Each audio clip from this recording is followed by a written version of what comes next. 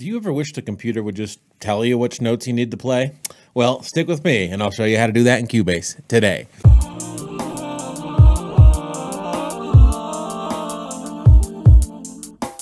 So Cubase has a lot of features that are sort of underneath the hood that make music composition super duper easy. And one of those is the chord track. And there's a bunch of chord track tutorials. I'm going to show you some of my favorite uses of the chord track and some uses that I don't use, but you might find useful. So let's just record something in and I'll show you how the chord track works on that level.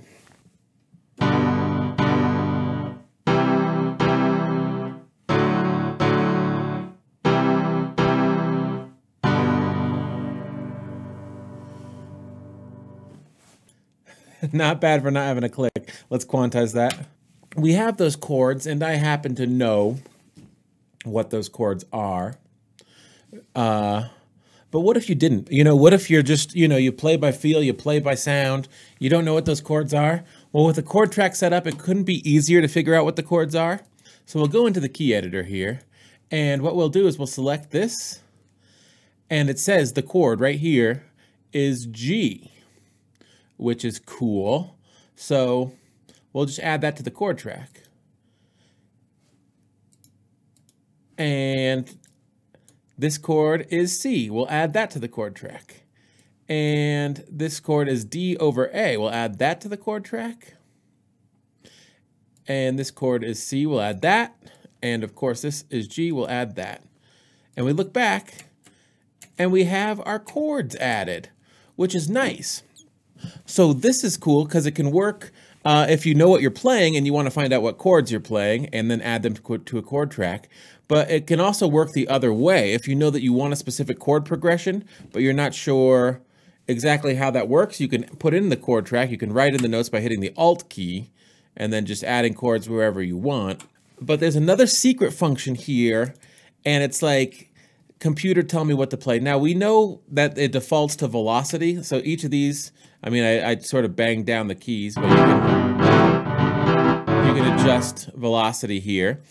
And the colors will change based upon how hard you play.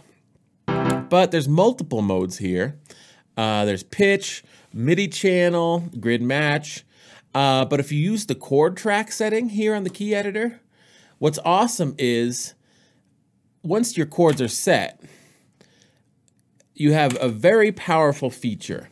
And that feature is, these are the chords, and you can see they're in green because they're the actual chords. Now, in chord track mode, if I add notes, green will be notes within the triad. So for a G major, the triad is G, B, D, and those are all green.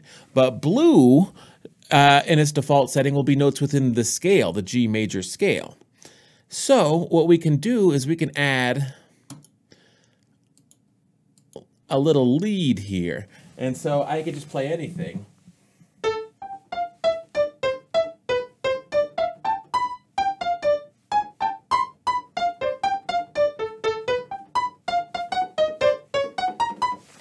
Okay, that's good enough.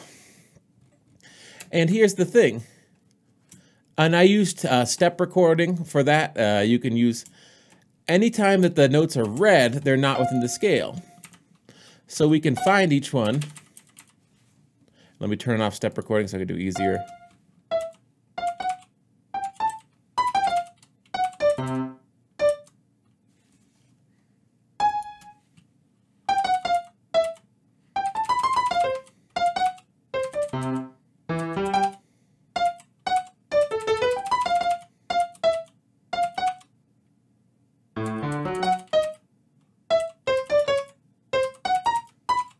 And if you make all the notes that are red, blue or green, they'll be within the scales of the defined chords that you have in your chord track. And so we can listen back to our little lead.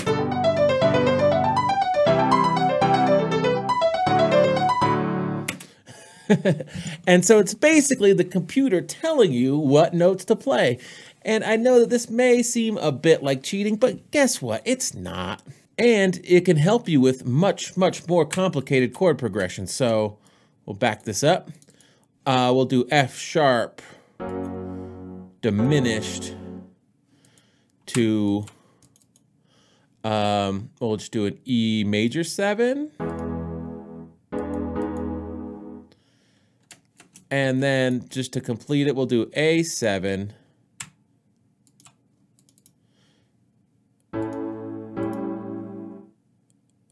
And then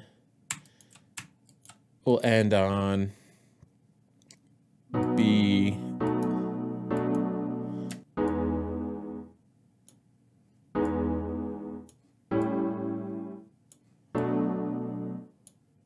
So we'll put in the chords real quick, and I think what I want to do is make these whole notes. We'll make the length half notes.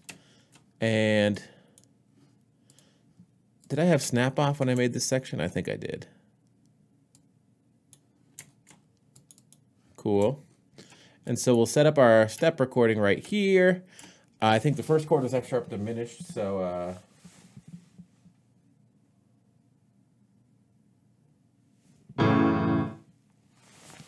did we get that? Oh. There we go. That's the F sharp diminished. And then, of course, our next one was, I forget what it was in the chord track, E major 7.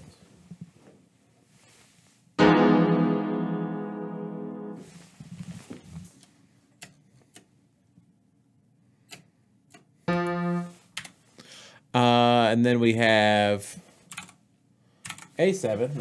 That one's one I can probably successfully execute.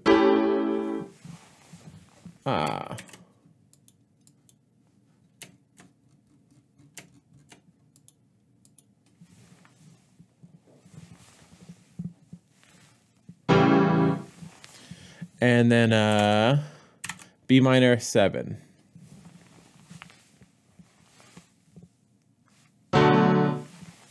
Cool, so we did those right. But even if we did them wrong, you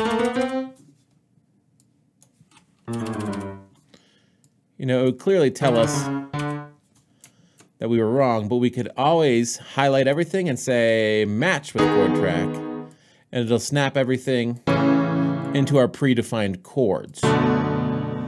So cool. So let's listen to our little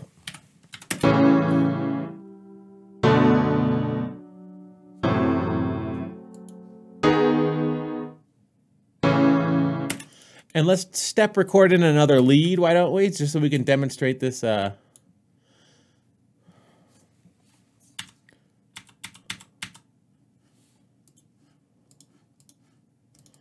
So I think I'll step record it in again at 16th notes or whatever. We'll make the length 16ths. And we're all set up. So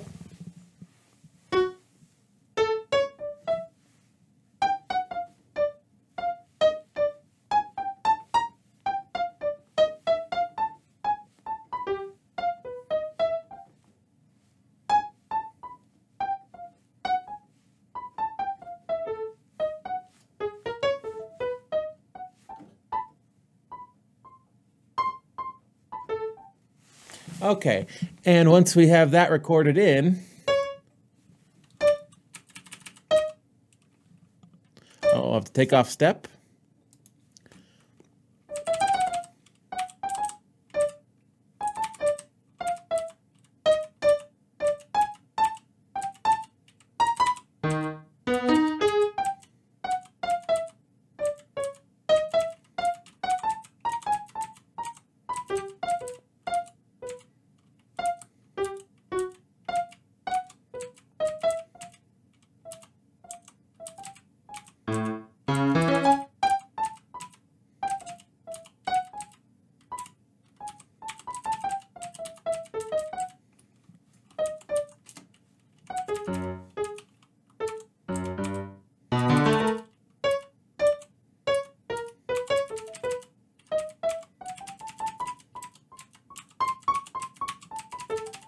Cool. So what we've done is we've just made all the notes blue and green, and we know they're within the scales of our chords. So let's listen to it.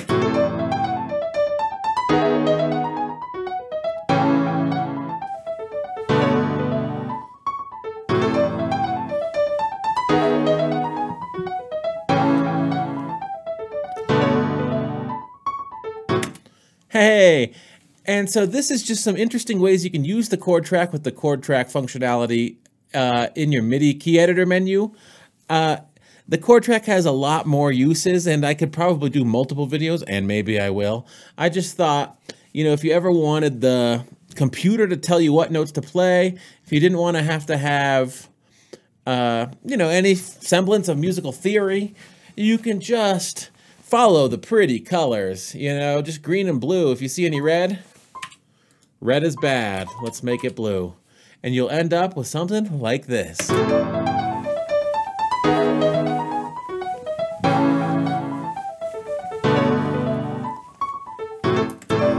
So I hope you enjoyed this video, everyone. If you have, feel free to like and subscribe, and take care of yourselves, everyone. I'll be back with more sick content related to Cubase and other stuff. So have a good one, and peace.